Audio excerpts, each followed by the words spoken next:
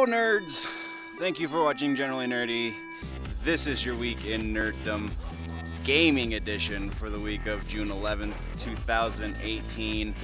We're getting ready for Comic-Con, so this is going to be a quick one, but let's hit the intro real quick either way. Quiet on the set, rolling. Hi, I am Bitsy Telek. Hey, I'm Hale Appleman. I'm Walter Kane. I'm Rene Aubergenois. Odo on Deep Space Nine. Michael Dorn, Lieutenant Commander Worf, Star Trek The Next Generation. Come and see me and hear me and talk to me and listen to me talk about myself. Hey man, this is Kevin Smith, often considered generally nerdy, and you are listening to what is often considered generally nerdy. On Generally Nerdy. You're listening to Generally Nerdy. Generally nerdy. Generally Nerdy. Before we jump into the news, guys, we have to get into this week's sponsor. We got a new sponsor this week. Not one that's really paying me yet, but it will. This one will. This one actually will, besides the t-shirts. Those pay me when you guys buy them. This week's sponsor has been brought to you by both Mercari and Poshmark. This is a very strange sponsor, you say. It's true, but my girlfriend and I are selling a bunch of stuff trying to clear out our house because she has collected clothes since she was probably 15 years old. So she has a lot of vintage stuff, putting pictures up here. They're cycling through. Check them out. I'll leave a link to her Mercari and her Poshmark down in the description so you can go buy some of this vintage stuff. Any of you ladies out there, we will be selling a couple of my things as well. So there will be guy stuff. Kind of nerdy stuff, as you might imagine. But again, this episode is brought to you by both Mercari and Poshmark. Links in the description. Let's hit the news. Oh! Before we get into the news, also, guys, we have to do one more thing. Next week is this weekend, rather, is Denver Comic-Con. So next week, we will not be doing the Week in Nerdom. We will have how-to con videos. We will have adventures in photography. We will have some cosplay stuff. I'm going to try and finish getting all of my interviews edited and posted from the last conventions that we were at. The Mushroom Head episode should be going up. All kinds of stuff will still be happening. Just no Week in Nerdom. Okay, now let's get into the news. I'm taking a break from packing up for Comic-Con. I didn't do a call out for what to get on this Adventures in Photography video because I feel like I have a pretty good idea of what I'm shooting. Haven't gotten a whole lot of response pre-video in the last 2 or 3 times I've done the call out. So until the community builds a little bit bigger, I'll kind of do those sporadically. But as we start growing, I will definitely start doing call outs before each Adventures in Photography. Other things before we get into the news. Yeah, that was it. So let's jump into the news of gaming, and if you have been living under a rock, then you don't know that this week was E3. That is why this video is coming out a day later than normal. And yesterday was comics instead of gaming. So we're gonna get to E3, but the first thing I want to touch on is actually Trogdor the Tabletop game.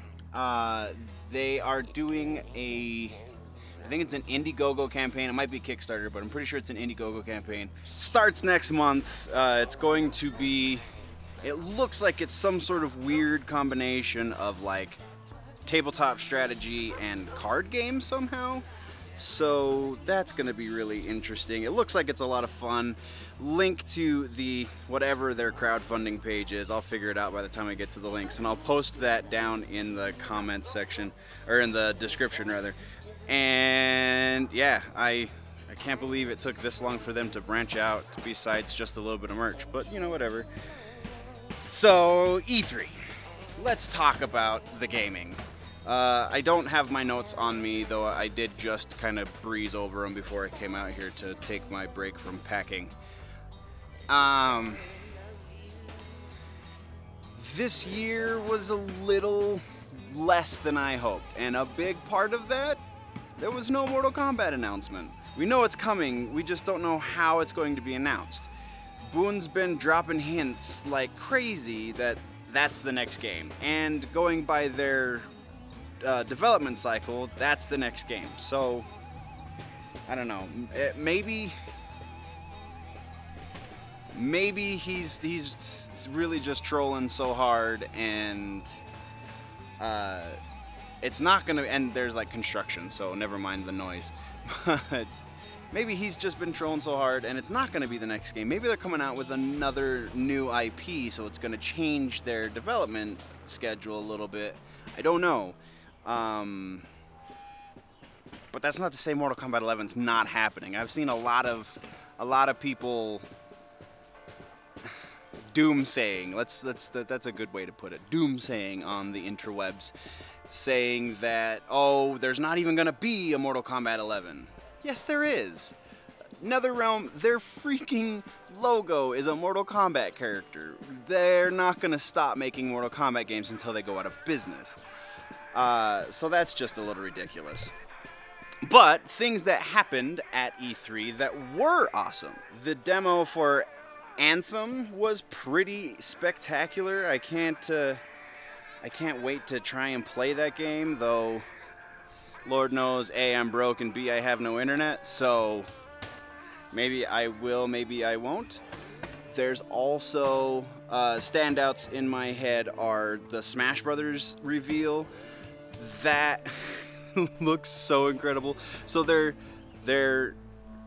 pardon me as the camera shakes, they're not introducing new characters, but there is one new character. It's a Metroid character, and like they have so many different versions of all the characters that, yeah, they kind of did introduce some new stuff.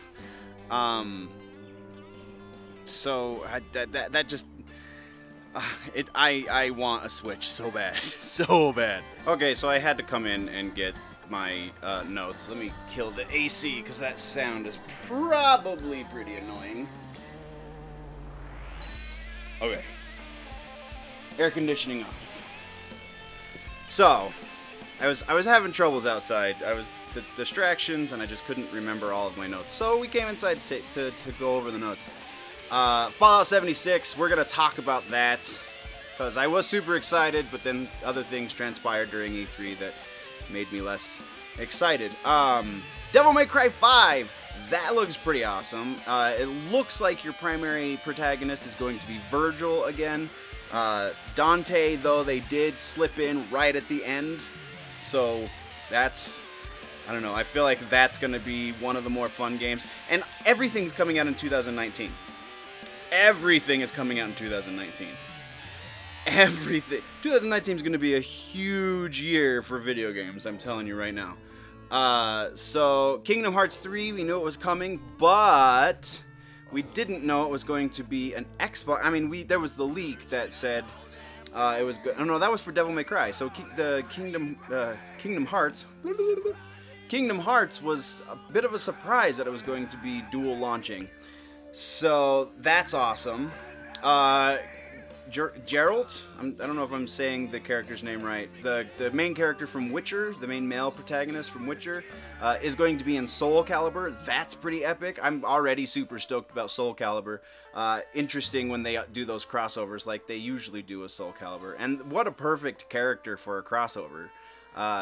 Somebody from that kind of story, which relies heavily on swordplay anyway, putting into, I mean, like, it's cool when they put Spawn and stuff in, but it makes more sense when they put in sword-centric characters, like when they did Yoda and Vader. Those are because they use lightsabers, which are effectively swords, and the whole game is built around a sword, right? So that just makes the most sense to me. Halo Infinity, we're getting another Master Chief game. And no matter how many times 343 Studios says they're trying to move away from Master Chief, eventually we're going to get more Master Chief. Jump Force is another fighting game. I'm super stoked for that. I am a big fighting game aficionado, if you will. If I can ever get my internet situation taken care of, I'm going to start doing Let's Plays with fighting games, because that's primarily all I have. I mean, I've got, you know, BioShock and Fallout and such, but that's about as much as I deviate from the fighting game. So Jump Force looks pretty awesome, though it's kind of not new territory, right? Because Dragonball Fighter Z already did that, but it's not the first time that two fighting games have vied for the same ground, right? So, Dying Light 2! The choice system in this game looks like it's going to be incredible. I am super excited about that. Battletoads. We got a real quick, real brief, super brief little thing for Battletoads coming in 2019. Since Microsoft owns Rare, that's one of the titles that they somehow got to come over with them, even though most of their stuff stayed over at Nintendo. And we kind of knew this. We should have known this one was coming, though, right? Because we got, was it Zit, I believe? Maybe it was Rash, or it could have been Pimple. One of the three of them is in Killer Instinct. I haven't fired up my Killer Instinct recently enough to remember which of the Battletoads was in it, but one of the Battletoads is in Killer Instinct. So, like, that's kind of, why would you do a crossover like that unless you're potentially going to be announcing something, or you're going to be doing a project with that character? Just makes sense that they were going to do that. So Battletoads, super stoked for that. Hopefully they can do something to recapture what that original game was like. Not the arcade game. I played that recently again, and the arcade version of Battletoads was not nearly as fun as the NES version of Battletoads. So there's that. Gears Pop. This is an interesting thing because if this is successful, if this does well, then we're going to see more pop games a la the Lego games. So I don't see this as a bad thing. It has the potential of being indifferent. This could be somebody trying to capitalize on Lego's success, because that happens apparently throughout Lego's history. And if you don't know what I'm talking about, watch The Toys That Made Us on Netflix. It's a fantastic documentary series. We talked about it actually when the first 4 episodes went up on Netflix. We talked about it. It was about a year ago. We talked about it. So check it out if you haven't. All 8 episodes are now up. But this Gears Pop game looks like they're kind of sort of capitalizing on the Lego games, right? Because it's kids fair and it's super bright and polished and shiny, and it could be fantastic. It could be something very different, but it looks like they're starting without voices, and they're starting it'll be interesting. I'm really excited to see what happens with it. We talked about Smash Brothers. Square, Enix, whatever, their presentation was really super lackluster. Sony's was kind of as well, but we knew it was going to be. According to their social media leading up to the event, they told us it was going to be low-key. That's exactly what it was, so we shouldn't have been surprised. And Ubisoft was kind of lackluster too. The only one that I was super excited for was Nintendo, and that was only because of Smash Brothers.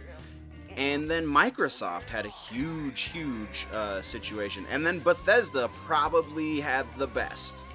So, the last thing that was really cool that we're not going to spend a whole lot of time on was CyberPunk. We still have no release date for it, but we got what looks like some in-game engine stuff.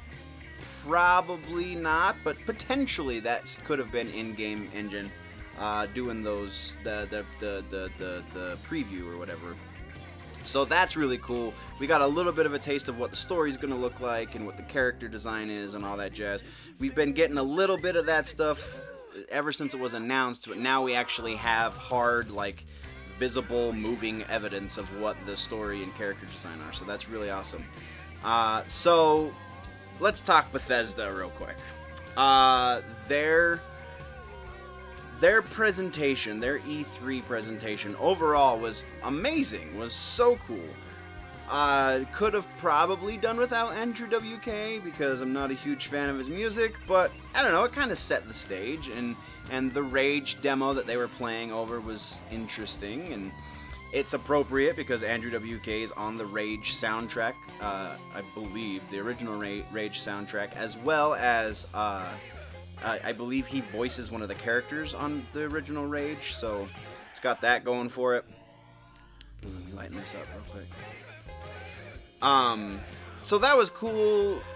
And then the Elder Scrolls, the mobile thing, I forget exactly what it was called because I didn't write it down, but I could look it up, I guess. I just don't care that much. It was cool. I'm likely not going to play it just because I don't have the money or the time to devote into more Elder Scrolls.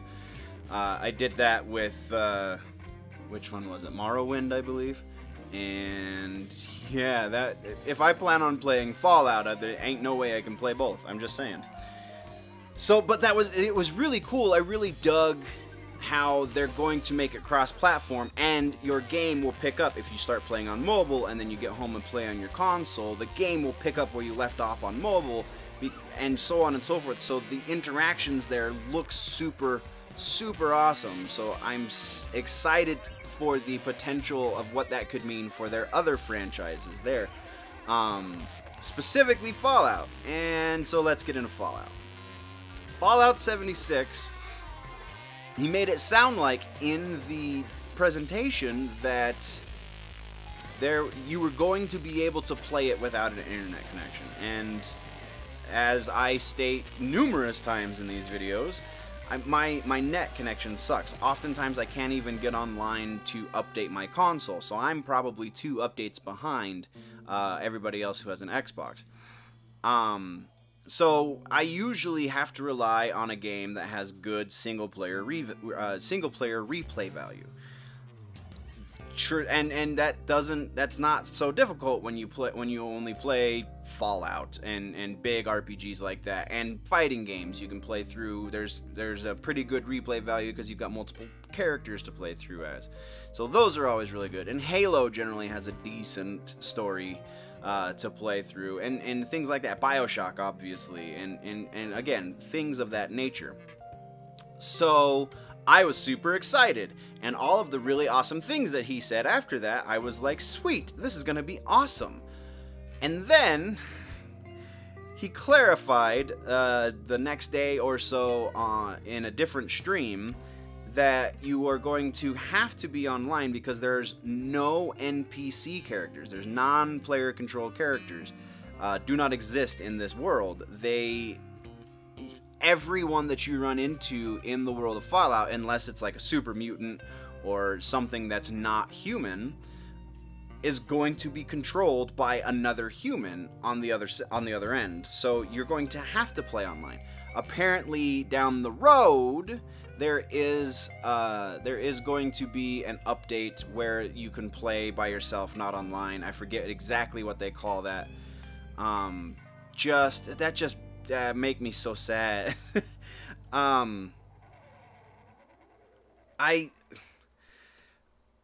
I hope this is very likely the reason why they didn't call this Fallout 5, because this is them testing the waters with some new gameplay.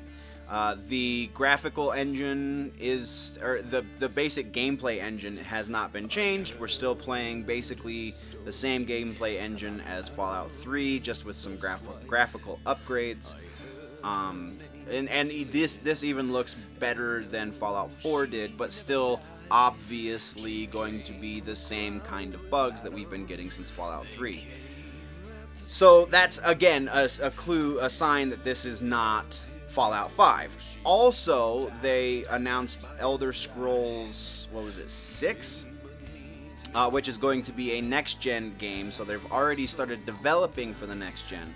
So us speculating on the PlayStation 5 seems to not be too far off base, because if we already have developers developing for a console that is still hypothetical, that's a little crazy. So if there's a console in the works, that means they have an idea of what the specifications are going to be. That means they're working on artwork, and they're working on a new game engine, feasibly, for Elder Scrolls, which also means they're likely going to be starting that same work on Fallout. Probably not this year, because they're going to be focusing on 76, very likely not next year, though it is possible. But in 2020 is probably when we're going to be seeing new Fallout stuff, and that means we're likely to be seeing a new console sometime in the next year and a half as well. So, again, I would not be surprised if Sony announces next summer that the new PlayStations will be rolling out next year for E3. That's entirely possible in my head. But I am not an industry insider, so I have absolutely nothing to back up that conjecture. So we'll just have to wait and see. But that's all we're talking about this week for gaming, guys. If you want to continue the conversation about the E3 stuff, about Trogdor, anything at all that we talked about on this episode, then please let's have that conversation down low in those comments. And what did I miss? What should we talk about next week? Let me know in the comments down low. There's a website, generallynerdy.net. There's a Patreon, patreon.com/generallynerdy. There's all kinds of stuff that you can check out on both of those things, so go do that. If you're new to the channel, click the subscribe button. If you like the episode, like button, you know, all that jazz though. But before we click likes and subscribes and go to websites or whatever, always, guys, always remember, if it's generally nerdy, it's probably here.